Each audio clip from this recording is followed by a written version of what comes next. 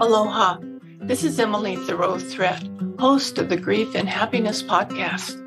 Every Friday, I share with you my love notes, giving you a little something to think about as you navigate through your grief journey, finding happiness expanding along your way. And every Tuesday, I post my regular podcast sharing wonderful conversations with people you can relate to and who offer you encouraging ideas and helpful inspiration. I'm so grateful you're joining me and look forward to hearing from you, your thoughts. Aloha. Today's podcast is called Smile. When comedian Bill Maher ends his onstage act, after every performance, he ends it by singing the silent film star Charlie Chapman's song, Smile. The night I saw him, Woody Harrelson came up on stage with him to play the piano and sing, and Paul Simon was there and came up and sang too. What a treat. But when he announced that they were going to sing that song, I thought it was an odd choice because I had heard the song throughout my life and I always thought it was kind of sad. And this was a comedy show. Well, when I woke up the next morning, I had the music from the song running through my head, and I decided to look up the lyrics. I realized that the music came to me because it was just exactly what I needed to hear right then. So here, let me read the lyrics to you. The name of the song is Smile, and the music is by Charles Chapman and lyrics by John Turner and Jeffrey Parsons. Smile, though your heart is aching. Smile, even though it's breaking. When there are clouds in the sky, you'll get by. If you smile through your fear and sorrow, smile and maybe tomorrow, you'll see the sun come shining through.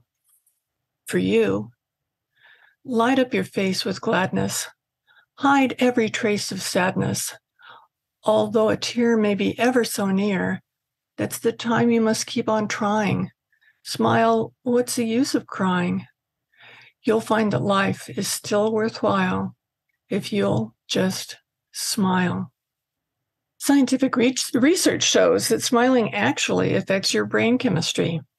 The act of smiling works to lift your mood, activating feelings of joy and happiness. When you smile, big activating all the muscles in your face, and you'll notice the difference.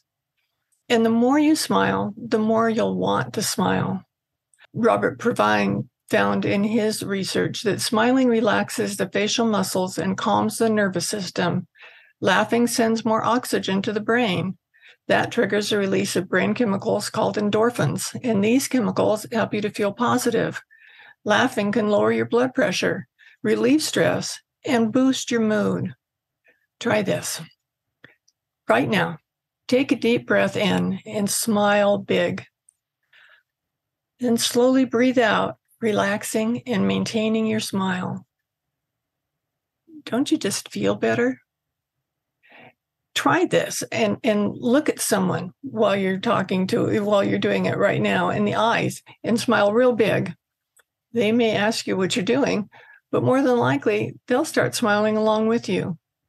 Seeing smiles inspires smiling. So not only will your spirits be lifted, but so will those around you. So today, every time you pass a mirror or your reflection in a window, have that be a reminder to smile. The more you smile, the more you'll want to smile, and you'll notice how good it feels. Thanks for listening. See you next week. Do you want more comfort, support, and happiness? Join the Grief and Happiness Alliance. Visit my website at lovingandlivingyourwaythroughgrief.com and read my book, Loving and Living Your Way Through Grief. Be sure to subscribe to our podcast, rate it, review it, and binge on all our episodes on grief and happiness. I can't wait to welcome you back to another episode.